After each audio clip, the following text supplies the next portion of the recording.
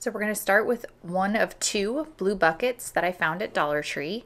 And we are going to start by cutting off the handles so that they're flat all around. So I'm taking just normal scissors because this plastic is pretty thin, and I'm just cutting the handles off at the lip of the bucket. Now that the handles have been cut off of both of my buckets, I'm going to be flipping them over base to base to glue them together. In order to do this, we're going to hot glue the bases together. I'm using a SureBonder glue gun with Gorilla Glue sticks and going around the base of one of my buckets and making sure it's covered completely with hot glue.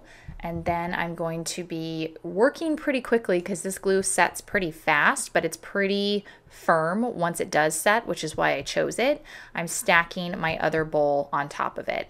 Now, once that has set, you can see I'm going through with my hot glue gun to try and get a little bit of reinforcement around the bases, and I'm even doing this while standing it up. I'm going to give this some time to dry, and then we'll move on to the next step. For our next step, we're going to take our pool noodles and we're going to start cutting them in half. I'm using an X-Acto blade and I am just slicing right down the middle. Make sure to cut away from you so that you're not risking the possibility of cutting yourself. Be safe when you do this step. But yeah, we're just going to go through every single pool noodle all the way down on both sides until it is split in half. Now that we have our two separate pieces, what we're going to be doing is we're going to choose one side and we are going to be taking our buckets and we are going to be applying our pool noodles to them. I'm using hot glue to apply the pool noodles to the buckets and really holding onto it to allow it time to set. This might take a little bit of time, but trust me, it's worth it. And you'll see later on in this tutorial, I actually end up using painter's tape to help hold the pool noodles in place so that I can move on to other layers that I'm adding to this. But the best approach I could find with this is just doing a little bit by bit on each row, putting enough glue and then holding the pool noodle in place over the glue for an extended period of time, depending on what type of glue sticks you're using for this project or how much time it takes for that glue to set. I want to encourage you to overestimate how much time it's going to take to dry. Once we finish that first row, we're going to move on and upwards on this project and applying the same method of gluing a little bit and then pulling the pool noodle to form the shape and holding it in place. For the top level, I used painter's tape as well to kind of fold over the lip of the top of the project to hold it in place even better, just so I could continue to work around the circumference of the project and get those pool noodles exactly where I wanted them to be, and to be able to really close it so that there wouldn't be like a huge lip where the pool noodles are supposed to meet. Next, I'm taking caulk from the Dollar Tree and I'm going to be actually adding it to the indentations between my pool noodles.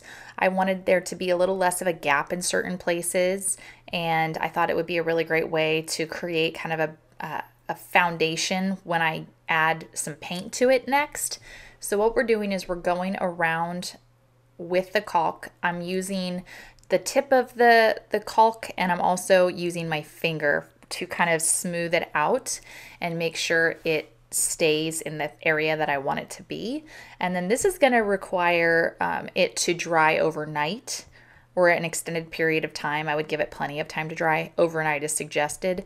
But yeah, I'm just going to go around all of the pool noodles in between to really seal off the spacing. Now that we've completed adding all of the caulk to all the little indentations between the pool noodles, the next step I'm going to be accomplishing will be painting it. So let's go ahead and wrap this up and let it dry, and then we'll move on to the next step. So for this step, I'm using Rust-Oleum chalked paint in the color Linen White with a brush that I got at Dollar Tree, and I'm going over my pool noodles. The caulk is completely dry at this point, so it's totally fine to paint on. It's not going to smear or anything. But I'm just going to be painting this entire thing white before we move on to the next step. So with that being said, we're going to speed things up a little bit. You will want to make sure you're painting in even strokes I definitely recommend using a brush for this step. We're just going to go all the way around and giving it plenty of time to dry before we move on to the next step. Now that our project is completely painted white, we are going to be taking our Rust-Oleum stone spray paint with some texture in it. We're going to take it outside and we are going to spray it completely to give it that stone finish. Make sure you shake up your can very, very well before you start applying, and start applying the spray paint in nice even coats all the way around the entire project, giving it plenty of time to dry before you flip it over to try and paint other parts of it. So now we're going to give this project plenty of time to dry. And here is the finished product. I'm really happy with how this planter turned out. I think it looks great in my home. I hope you feel inspired to try this project. Thank you so much for watching Home Talk, and I will see you in the next one. So in a well-ventilated covered surface, spray paint the outside of your pots. It's best to use a couple of really light coats. So I'm spraying these pots here, and it's definitely not going to cover on the first try. I'm going to let it dry for maybe 20 minutes and then come back and add a second, even a third coat if needed, until everything is covered.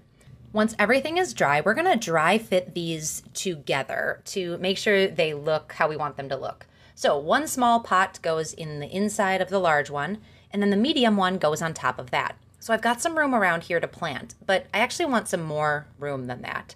So I am going to grab a large rock. You can use pebbles, gravel, or even soil for this. And then I'm going to put that small pot back in and add the medium one on top. So once I know that this all is exactly how I want it, now I'm going to take this apart and use some E6000 glue to attach these tiers together. I want to add something unique to this pot. I am going to put my address on the front. So I'm grabbing some vinyl stickers. It's best to use stickers that are good for outdoors. So you can head to the mailbox section of your hardware store and pick up some really good adhesive vinyl stickers. And I am just going to stick them right on the front of the pot. The glue is dry and we are ready to assemble. So I've got this tier put together here. I'm just going to set that inside. And then I'm going to grab some potting soil and fill in the large pot. And I'm going to repeat the process for the top, adding in that last tier and filling it in with potting soil in the orange pot and the yellow. I'm going to fill this planter for fall. So I grabbed some hardy annuals that I know are mostly foliage and will have rich, beautiful colors for another couple of months here outdoors. So I'm going to add a few in each pot, kind of around the edges, and filling in the gaps with extra soil. I'm going to top off this planter with a yellow mum for fall. I hope this inspired you to take some of those plastic pots you already have and turn them into something beautiful for your home. Thank you so much for watching. We'll see you next time.